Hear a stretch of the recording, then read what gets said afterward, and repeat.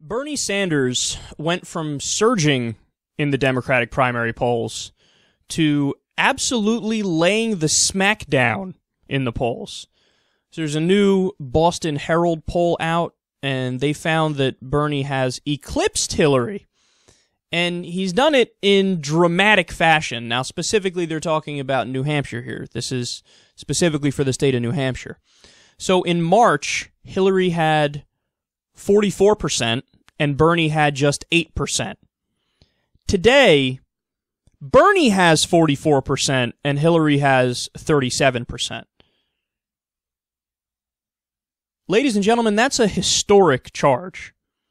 Now, not only that, people are more likely to say that they're excited, quote, excited by Bernie Sanders' campaign. So people are listening to what he's saying, and they're hearing the message, and they're going, oh yeah, no, I believe this guy, and I'm behind him with his policy ideas. Now, what I find hilarious in this story is, you know what the response of the Hillary camp is? They say they're still more nervous about Biden possibly entering the race.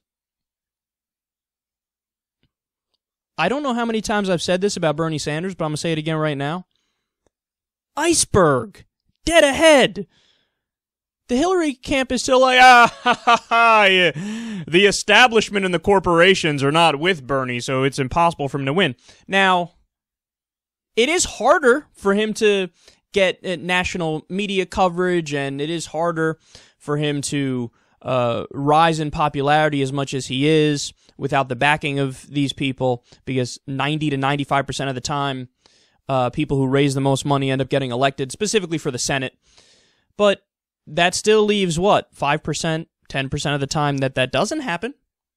So yeah, in a way, the odds are against him, but all the evidence you need that he's a special case is right in front of you, Hillary campaign, and you're still like, yeah, no, we're still scared of Biden.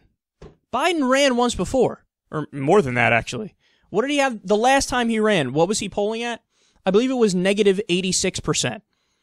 Now, I got nothing against Joe Biden. He's done some pretty good work. But, I mean, it's just misplaced priorities, and you see the establishment thinking. You see that they're like, well, come on. It's Bernie. He's an old, decrepit white guy. Who can get excited by him? Oh, my God, he's beating us. I mean, they're not going to learn, man. They're never going to learn. Hillary's campaigns have been historically pathetic. Because in 2008, what happened? And the Republicans anointed her in 2008, too, and she got her ass handed to her. They were like, oh, she's inevitable. Let's all discuss her and run against her. And then they were like, oh, my God.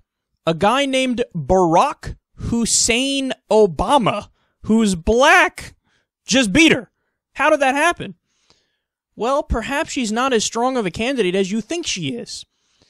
See, again, it's the breakdown between the establishment and the people. And they have their bubble thinking, their bubble wisdom, and they don't break free from it. Now, I want to be clear. I'm not saying that Bernie Sanders is going to win.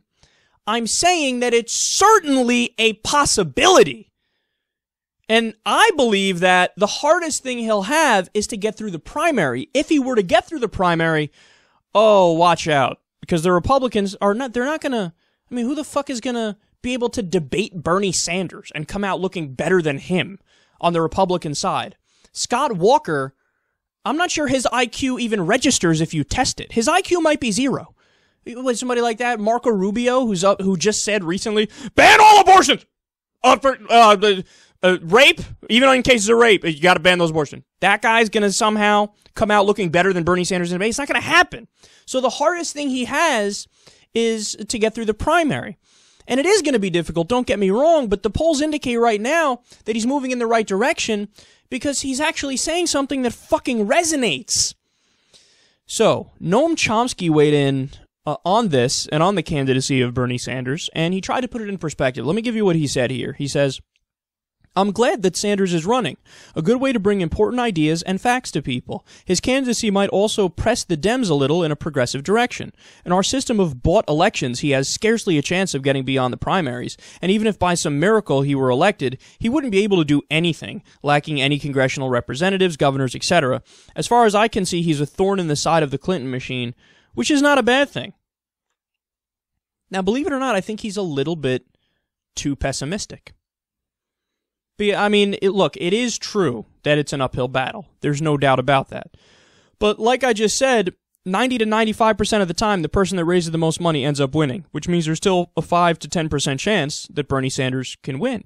Not only that, when you're talking about a presidential race, you get a lot more free press than you would if you were running in a Senate campaign, for example, or if you're running to be a congressman, so you're running for the House of Representatives. This is a point that Cenk has made over at TYT, and I think he's correct to point it out, that the dynamics for a presidential race are slightly different because when you're looking at a Senate race or a congressional race, very few people are paying attention anyway because not too many people are political junkies, never mind junkies just for their area. It's usually more national, so they're not as focused on specific races around them.